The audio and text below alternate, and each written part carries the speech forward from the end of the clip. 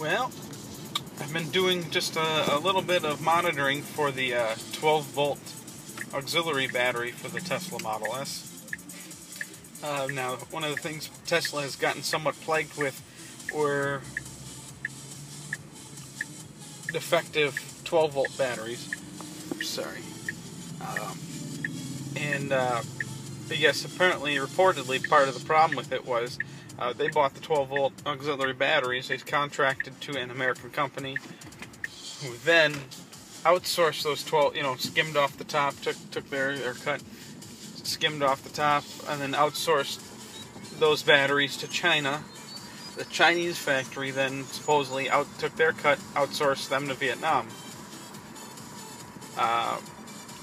All fine and dandy, but along the lines there's a lot of quality control that was lost.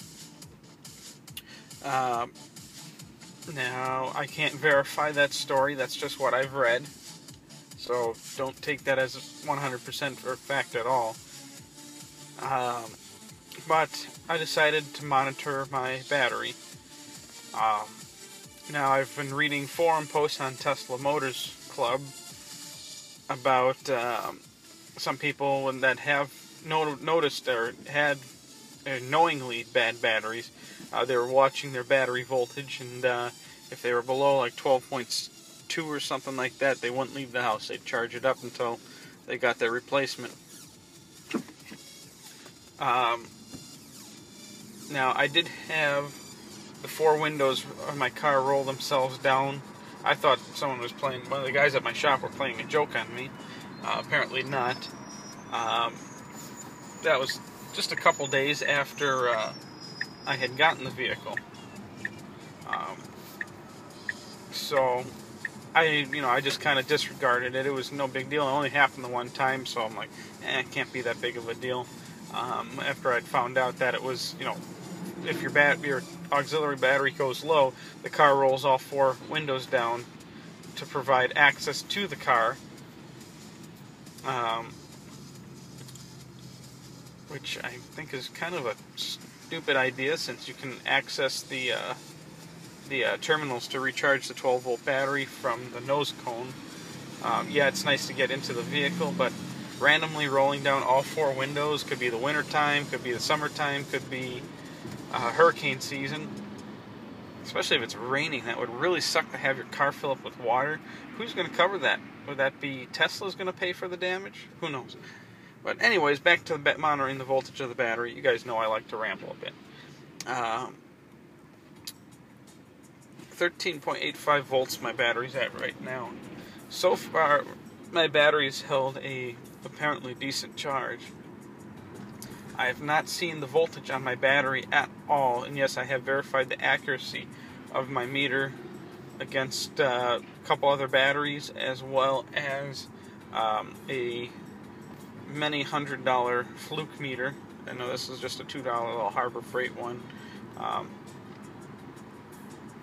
feel like leaving my expensive fluke sitting in the sunshine all day in my Pro Clip iPhone holder, which, by the way, was the very first Pro Clip ever for the Tesla Model S, because they use this car as to make demo, manufacture their clips, which is kind of neat. Anyways, I'm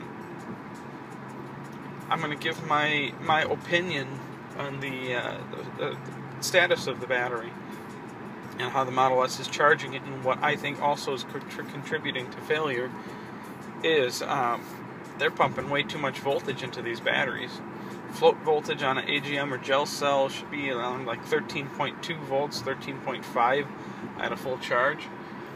At no time have I ever seen the 12-volt battery on this car lower than 13.6.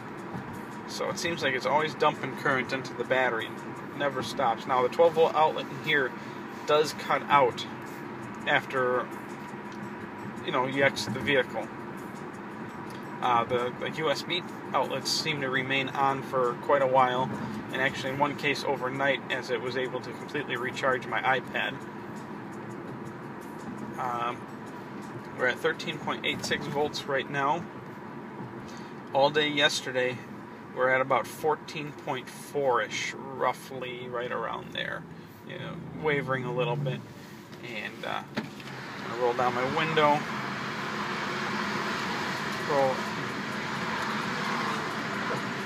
Roll up the window.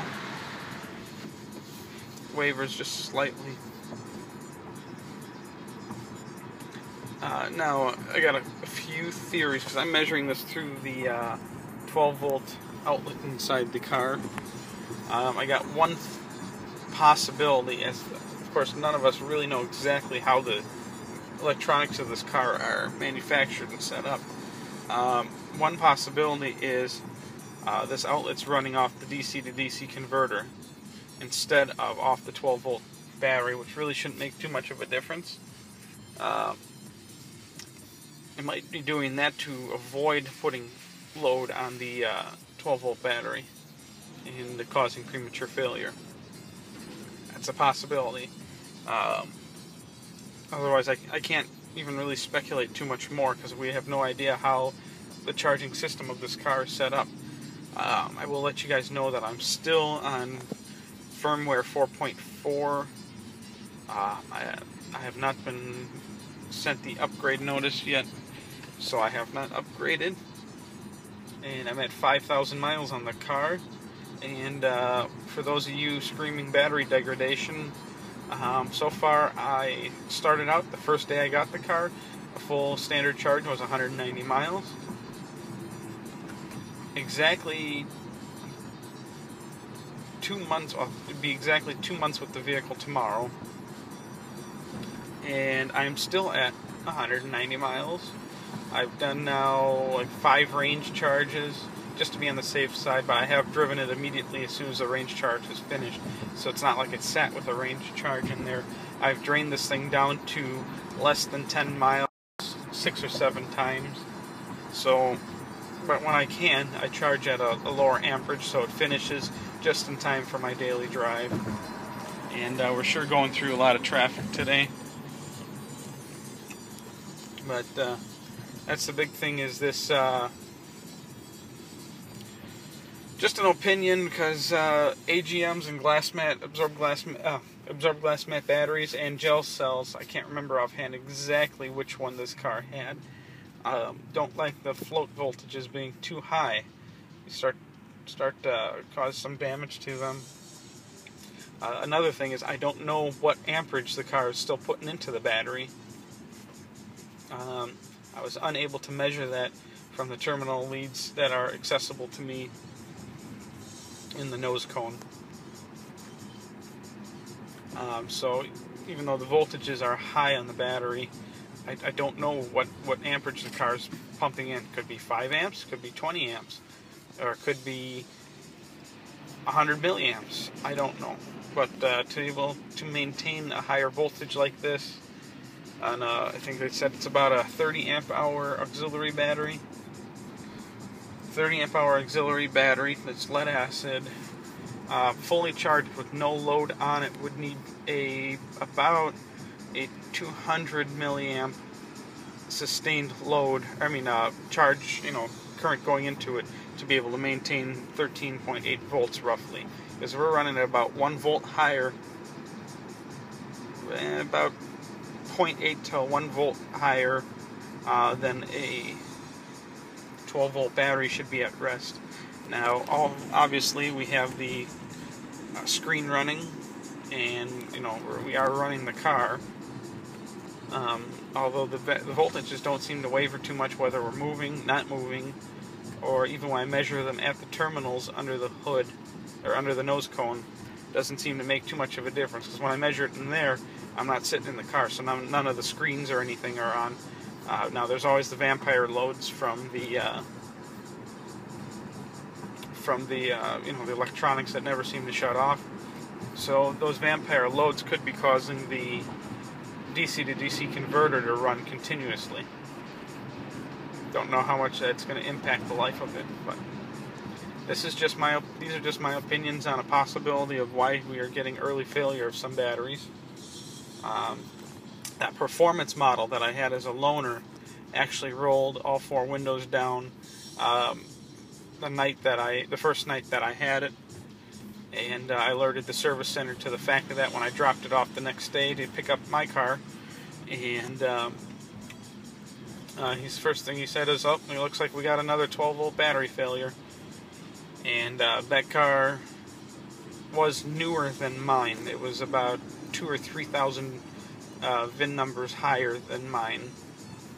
I don't know how their sequencing works, because I know people that received their car before mine that had VIN numbers quite a bit higher than mine, and I know people that received their car after mine that had lower VIN numbers.